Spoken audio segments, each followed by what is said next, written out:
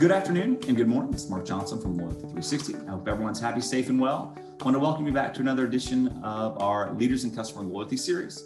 In this series, we talk to the brand leaders about what they are seeing and hearing on the front lines of customer channel and brand loyalty. Today, we have the pleasure of speaking with Glen Bradley. He's Group Vice President of Marketing at Price Chopper Supermarkets and Market 32, which combined recently and have almost 300 locations. Glen, thank you very much for taking the time to talk to us today. Good morning, Mark. Thanks for having me. Absolutely. It's been a while since we last spoke, but it's always great to catch up with you and see what you're up to. For those who don't know, can you tell us a little bit more about Price Chopper Market 32, what you guys are and how you do it and what you do? Sure. Price Chopper Market 32, we're a regional supermarket chain in the Northeast. We've got 131 stores under the Price Chopper and Market 32 banners. Okay. Currently, I'm the Group Vice President of Marketing, and that entails everything you would expect from advertising and analytics, shopper marketing, digital marketing, e-commerce, and of course, what we're going to talk about today is loyalty marketing. Absolutely. Also, we love to get background on those we speak with, those we interview, kind of a personal side. Can you tell us a little bit about yourself? You talked a little bit about your role, maybe even a kind of a fun fact. We like to talk to people about a passion they may have, boating or working, or we have people that like gaming and extreme skiing. What do you have any kind of a passion within you?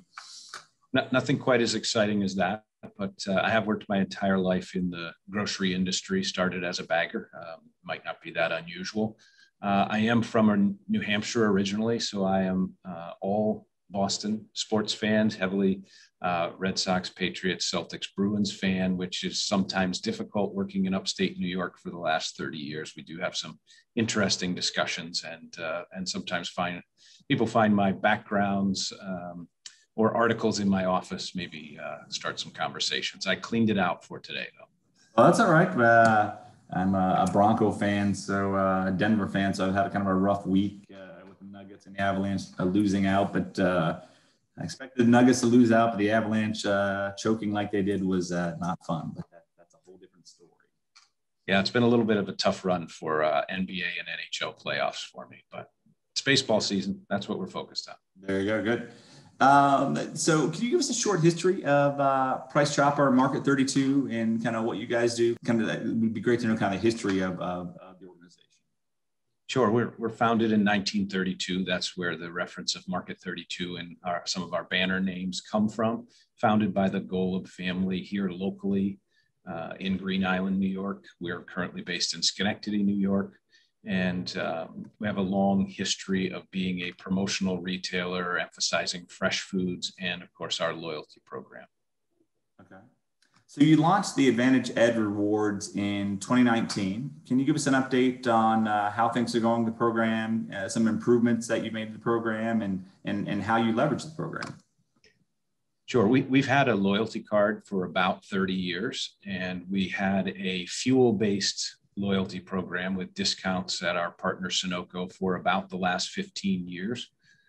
We've made changes to that program in 2019, converted it to Advantage Rewards points-based, which allows for discounts on fuel, if that's what you'd like, but also discounts at the register off your grocery bill.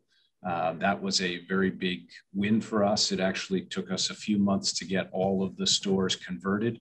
And we converted just a few months before COVID hit, which slowed our timeline a little bit. But we have recently also announced some enhancements to Advantage Rewards with a digital platform with 4 new ways for people to use their points. And that's also helped give us something new, exciting, and fresh for the customer and really built our participation levels. So there's a big push within grocery, as we see from the interviews we do, member, non-member, kind of moving into digital, that digital transformation everyone's talking about. So what are the kind of things that you're doing to kind of push that digital transformation and the 4 new ways that you can redeem points? What are those? Yeah, so we created a digital platform which will allow folks to earn and redeem points online without coming to the store. Of course, this works tremendously for e-commerce where people are not coming into the store, but there's also people looking for a different variety of ways to use their points. So far, we've only announced things on the redemption side, and the 4 new ways that you can redeem points is to support your local schools, to support some charitable organizations that we've selected, to pay down student loans, either for yourself or other family or friends. And we also have some sweepstakes and prizes available online. That's awesome. So it seems like those are obviously very emotionally kind of attached. School, education, yours, yourself, your kids, and then paying down student loans obviously has a kind of ethereal impact as well. So those are great ways to redeem your points. So can you use your points for fuel and rewards, or do you get to choose between both, or how does that work now? Yeah, it's all about customer choice. They're earning points and they can use them for food, fuel, or any of the 4 new ways. And they do not need to make a choice in advance. They can choose on any given day or any given week how they'd like to use their points. Okay, great. I know with Price Chopper, Market 32, you guys do a lot with community partnering. You donate funds, you in-kind promotional support to kind of national, regional, and grassroots causes. Is that something that you've always had? And how does that enhance your overall customer loyalty and customer engagement efforts? Yeah, community support is one of our brand pillars, community support in everything we do. And it's been with the company since the founding as part of our Golub family support for communities. We have something we call the 32 reasons to shop Market 32. And the number 1 reason is that we're your community partner. We've incorporated that in the past in our loyalty program because we've had a school support option for a couple of decades, but now we're able to more closely link our loyalty program with the community, but also with charity and also with student loans, which is really a big problem for a lot of folks. So we do feel like we finally brought loyalty program up to where the company expects us to be. That's awesome. And the school programs, was that traditionally like a script program that a lot of entities ran for a number of years? Yeah, we had a little different variation on it. You needed to sign up your loyalty card and link it to your school, and all of your purchases would generate stars that the schools could use to redeem for equipment. So it's definitely similar to what you see out there in the industry. And we're still running a version of that, although now we're allowing people to donate directly their points and also to take some actions online to earn their school additional points or stars to support that particular school. Okay. And during the pandemic, we saw a number of retailers, grocers, people who have loyalty programs, add some flexibility to their program, or at least try to add flexibility to this program to support charities, to support local organizations with some varying degree of success. What are you seeing in regard to kind of charitable causes, donations? Is that something that you've seen kind of a greater interest in? Is it, and if so, is it due kind of the local nature of the program? Because as I mentioned, we've kind of seen some groups that are doing very well and some struggle. Some people don't necessarily want to give points to charity as much as they may say they have an interest in doing so. What are you seeing in that regard? Yeah, well, certainly it's early days for us, and we're still finding out where the customer is going to end up. I know some of the folks that have struggled with those programs had it as a short-term option. This is not a short-term play for us. It's a long-term option. We don't expect that donating to charity or schools is going to be as popular as taking money off your groceries. There's an awful lot of folks who need that discount off their groceries, but we do expect it to be attractive to somewhere up near 10% of customers will actually donate to either the schools or the charitable option. Okay, that's good. That's all. I think that's a kind of a great number. Again, based on what we were saying, I think that's kind of a prudent number too, because I think a lot of retailers thought that it'll be a much greater number, and then when they didn't have that, I think that's based on what we've seen. I think that's a great shot, great estimate. I think that should be good to see how you guys do.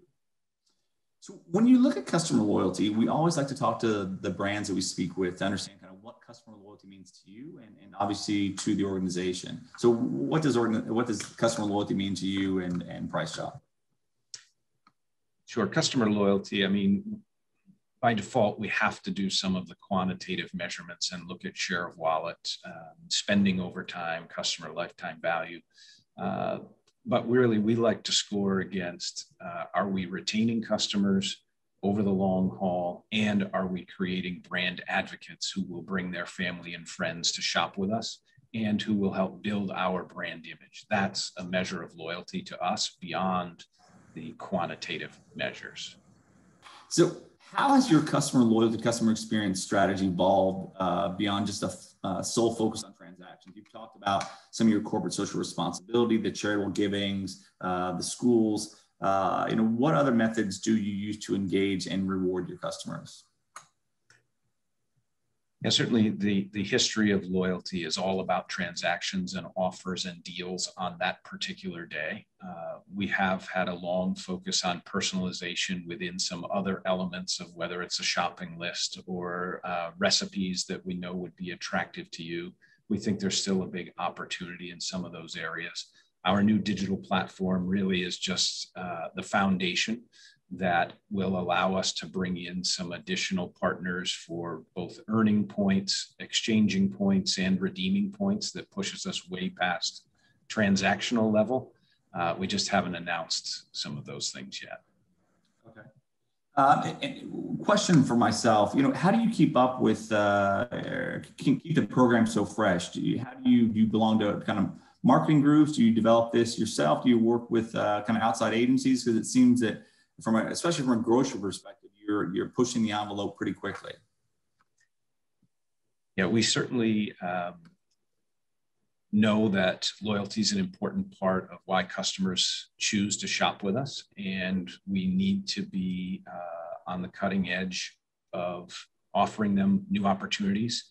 And we've had to align with a number of really important partners within loyalty. So, Oracle, Algonomy are both really important partners for us for our loyalty personalization efforts.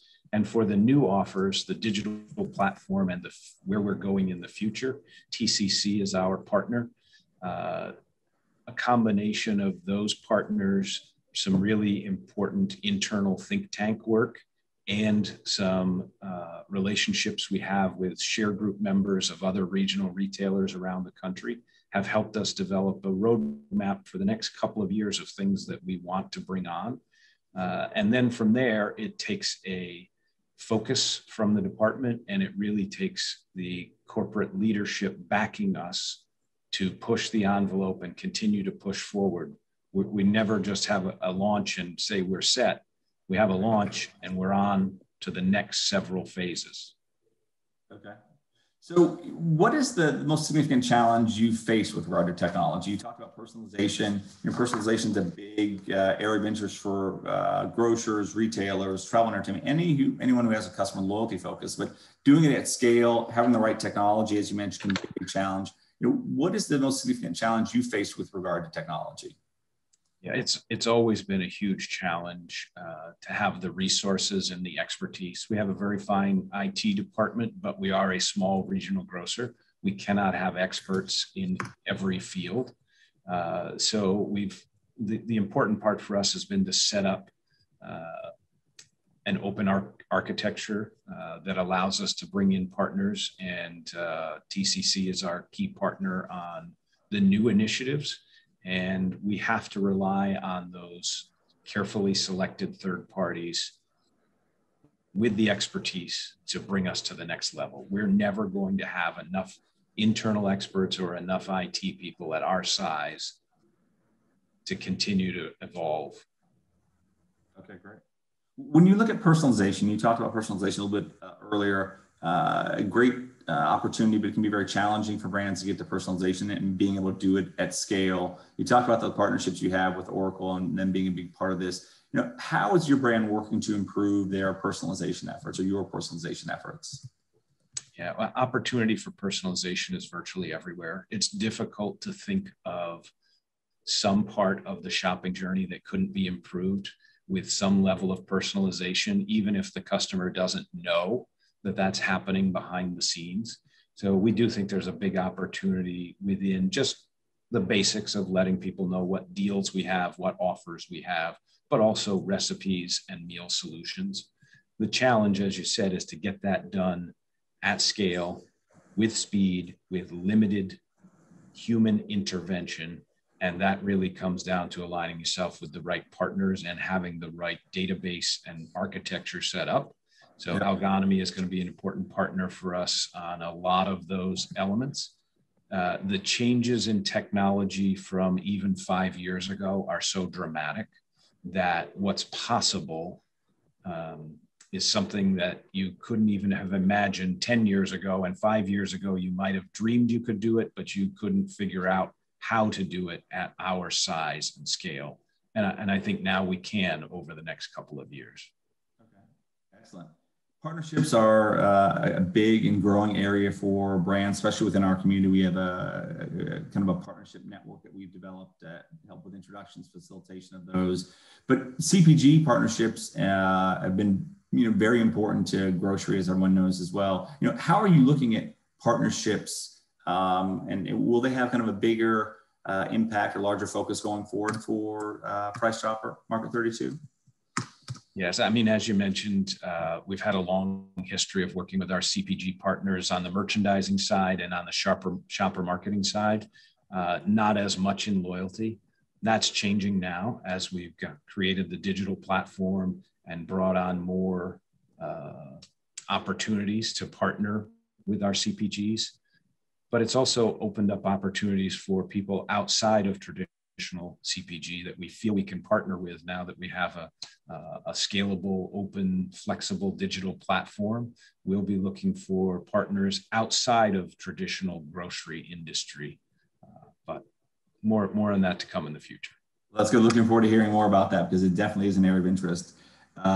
When you look at the CPG partnerships, one of the things we've heard from grocers is that kind of that digital transformation, kind of the slotting fees, the promotional fees.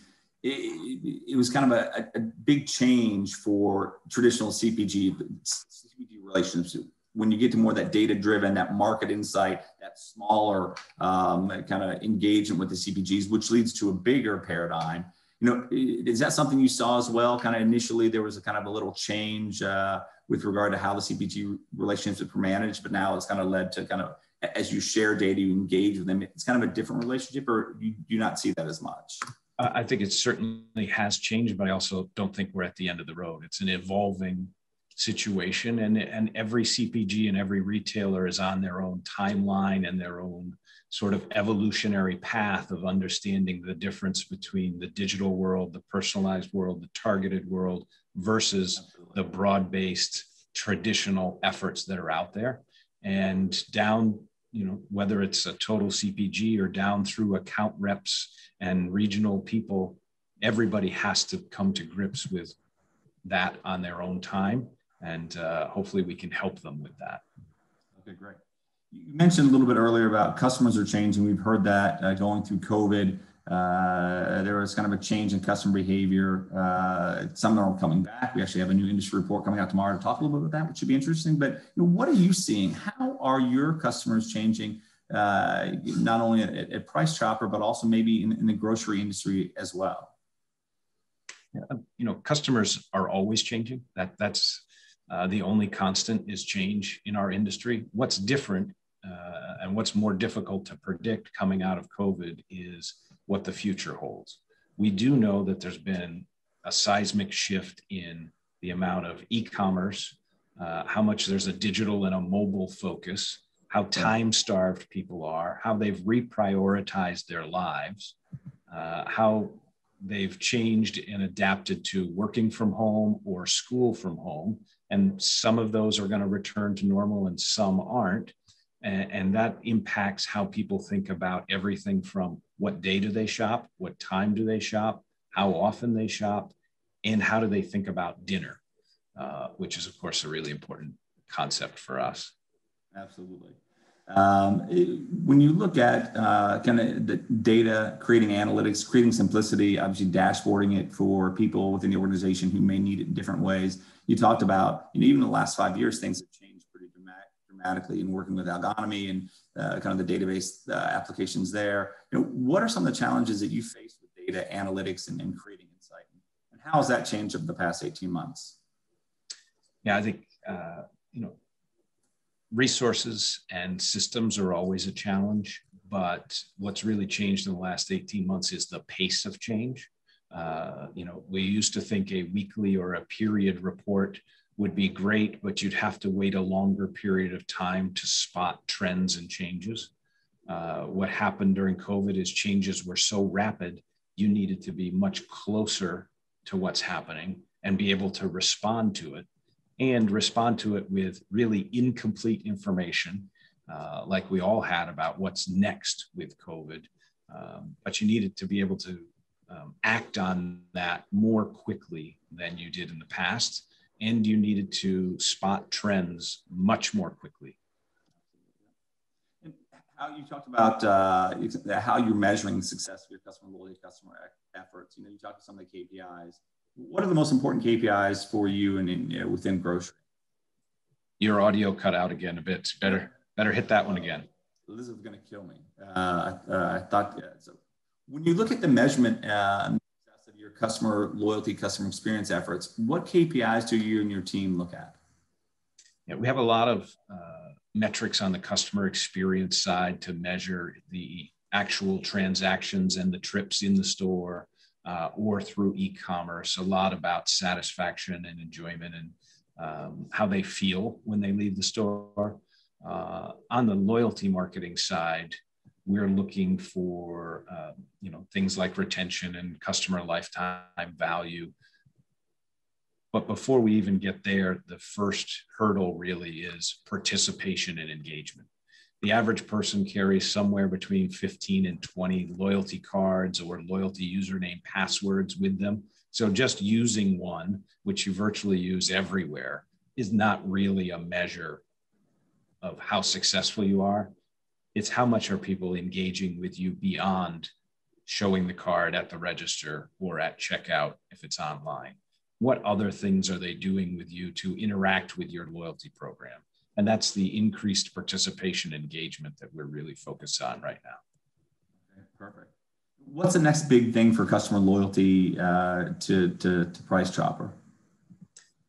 Yeah, the next big thing for us, our new loyalty digital platform is set up to add lots of partners into the ecosystem. And the next big hurdle will be offering customers a chance to earn points for something beyond a purchase transaction. So it'll be some activity that they take online. They could earn and redeem through the digital ecosystem and never set foot in our store and potentially never make a transaction. We just don't want to announce any of the real details of that just yet. Oh, no problem at all. I'm looking forward to hearing more about that. How do you think you're different than the competitive set? And obviously the competitive set has changed a little bit. Dinner preparation entities could be competing against you, obviously food delivery services. How do you feel you're different than your competitive set?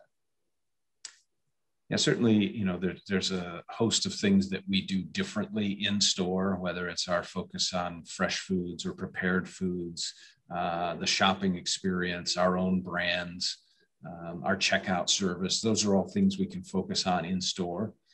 In terms of loyalty, we ran the fuel discount program for a very long time, but so did just about everybody else. And we added a food redemption option, which was new and unique for a very short time, but we have competitors who are offering that.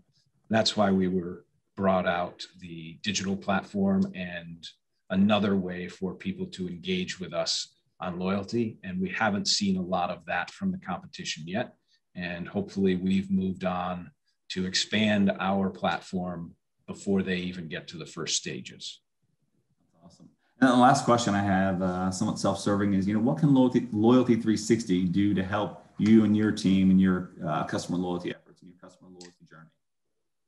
Yeah, I think Loyalty360 is really an important resource for us as we're looking for ideas and for innovation outside of grocery potentially, or for additional partners who may be interested in developing something new and innovative.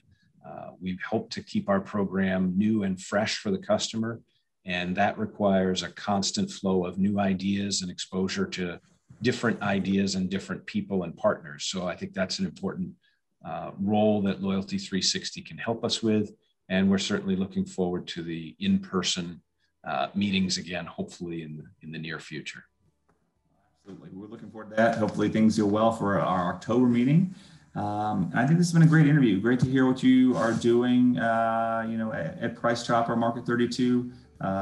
Glenn, you obviously are very well respected within the industry, a lot of great insight, and it's great to hear just what you guys you're passionate about. And I think that's great to hear in the interview. You're very passionate about what you guys are doing, and that comes across, and that's always great to hear. So thank you very much, Mark. Always a pleasure. Absolutely. And thanks everyone for listening, and tune back in soon for a new edition. Have a wonderful day.